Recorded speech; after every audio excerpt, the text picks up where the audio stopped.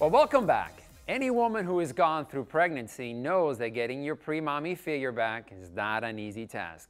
My next guest is helping to change that. Joining me via Skype is the founder of Bikini Body Mommy, Brianna Christine. Well, welcome. Hi, thank you so much for having me. Well, thanks for being here. How's it going? It's going amazing. This is fantastic. You gotta love technology. It allows you to be in two places at once, right? Absolutely, I love Skype. It resolves a lot of problems. So tell me a little bit about Bikini Mommy. Bikini Mommy, sorry. Yeah, no problem. So prior to founding Bikini Body Mommy, was a certified personal trainer in Southern California, and got pregnant with my third child, and ended up gaining 80 pounds over the course of my pregnancy, and knew that post having the baby that I would have a pretty substantial transformation to undergo myself. So I decided that I was going to document that transformation every week by taking a weekly photo, and ultimately with the end goal of writing a book to help women figure out how to regain their self-esteem and kind of embrace the postpartum figure that they're kind of dealt with afterwards. And so I ended up losing 100 pounds in 11 and a half months, and founded Bikini Body Mommy. That was the title of my book was the Bikini Body Mommy Blueprint. So I founded this community. I started putting out the workouts behind my transformation for free, and ended up amassing this following quite literally of millions of people around the world. Right. So that must have been your catalyst for doing this, right? Well, my catalyst for doing this was to prove that just because you have children doesn't mean that your body is basically gone to waste, and that anything is possible if you decide to put your mind to it. Right. So how did you do it then? That's what we want to know. So I focused on 3 pillars. The 3 biggest pillars, first of all, is mindset, because you can't go into anything without having really clearly defined goals, and being able to have a very strong identified why. So why do you want this for yourself? Is it just because you want to fit back into your clothes, or is it because you want to maybe feel better in your own skin, or enhance your relationship again with your husband? So identifying your why and addressing that mindset, because everybody has amazing determination in the beginning for a couple of weeks when they start a new program, but they need something that's lasting and sustaining.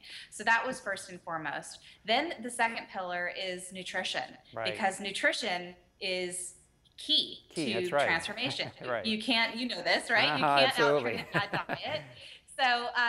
So I focused, first of all, on the quality of your food, making sure that you're not eating processed ingredients, whole foods, then focusing on meal timing, making sure that you're boosting your metabolism by eating every 2.5 to 3 hours, and always focusing your meal around a protein. So even if you're vegan or vegetarian, you can still accomplish this goal, just not with eating animal protein. That's right. And then the last element was exercise, and putting together an exercise format or program that was challenging and had a goal with each workout. I think a lot of times when people go to the gym, they don't necessarily have a goal. They just go and step on the treadmill for 20 to 30 minutes and say, oh, I worked out today. But really pushing yourself and mentally having a goal that you're going to beat maybe how many reps you did before, you're going to increase your weight, and so on. So having a goal. Well, actually, Brianna, I just want to thank you again for being on the show. And one more thing, tell us where exactly people can get more information on Bikini Body Mommy. They can go to my website, bikinibodymommy.com. I have a completely free community profile that you can join and access all of the free workouts. They're also on YouTube /Bikini Body Mommy. And yeah, you can get involved a number of different ways. All right, beautiful. Well, thank you for being with us again. I really appreciate you coming on the show. No problem. Thank you. Well, don't go anywhere, and I hope you're hungry, because we're serving up a special treat, a delicious family of recipes with the Dish It girl herself, Dina Delisa Gansar, when Healthy Lifestyle with Eraldo returns.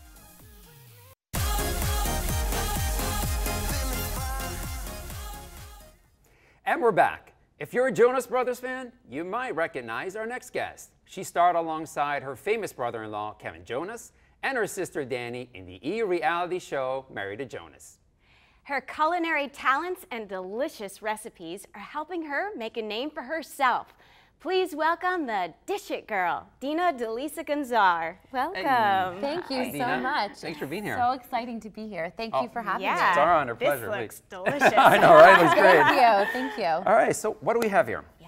Okay, so what we're going to do today is we're going to talk about chicken. Exciting. Chicken. I love Classic. chicken. We love Exactly, it. exactly. It's a family-friendly weeknight meal. So we have Right. 3 different preparations. The Okay. first preparation we have here is a marinated chicken that's marinated in lime, red wine, some salt and pepper. Very simple. Very You simple. want to marinate that for, give it at least an hour, but if you're lucky enough to have overnight, go for it. for it. And you're going to grill that so you get some good grill marks like we see here. The second chicken is a balsamic marinated chicken. Ooh, I love And balsamic. I Yeah. know, oh my goodness. It's got a So special place good. in my I heart. know, I love it. Put it on And that everything. glaze on top. Right? With this marinade, what you're going to use is you're going to mince up some garlic, add some soy sauce, Garlic, yes. some honey, yes, and some balsamic vinegar. That again, you're going to just put it in a Ziploc bag, let it Right. marinate overnight if you have time, but if not, give that one more like 2 hours, Okay. and you're going to grill that up.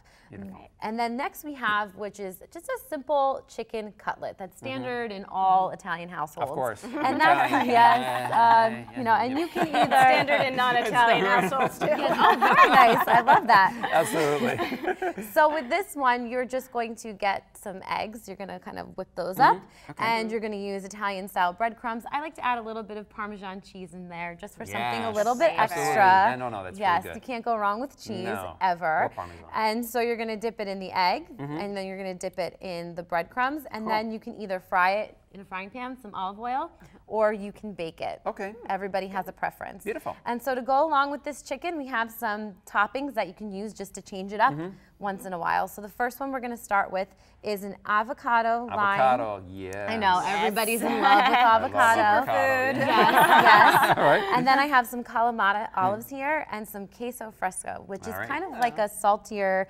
Mexican cheese, which we really love, and some cilantro. So Okay, good. if you would like to take the task Absolutely. of cutting I'm up ready this to dig into avocado, this avocado, can yes. you handle it? Absolutely. pressure. I'm going to try. Yeah, the pressure's on.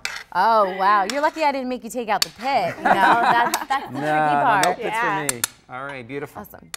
So how did you get started in doing this? Well, I actually started my cooking blog when I was in grad school. And it was just a journal for me to be able to pass on to friends when they ask me, oh, how did you make that? Or family, how did you make that? I say, oh, just go up on the website that I have. You're going to add some cilantro in, go for it. And I'm going to add in some of the cheese. So that's how it started. And then people kind of just started logging on, and it just started growing Waiting for more the and next more. recipe. Yeah, definitely. And we're going to add the Kalamata olives in. Kalamata. Would you like All to right. dump those Yeah, in yeah, for let's me? do that. Absolutely. Awesome. So tell me, Dina, what inspired you to do this? Well, I think food has always been a major part of our life in our household. absolutely. I mean, being an Italian family, Sunday dinner is a major event that we Right. have.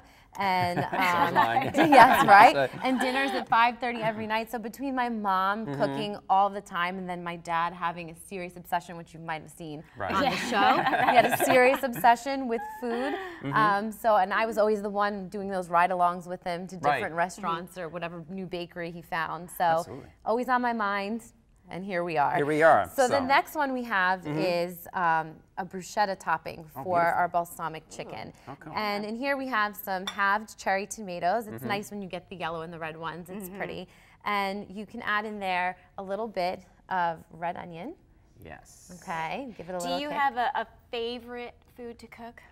That is always one of the hardest questions for me. I like so many things, but Okay. then I have a little bit of Parmesan cheese here. Okay.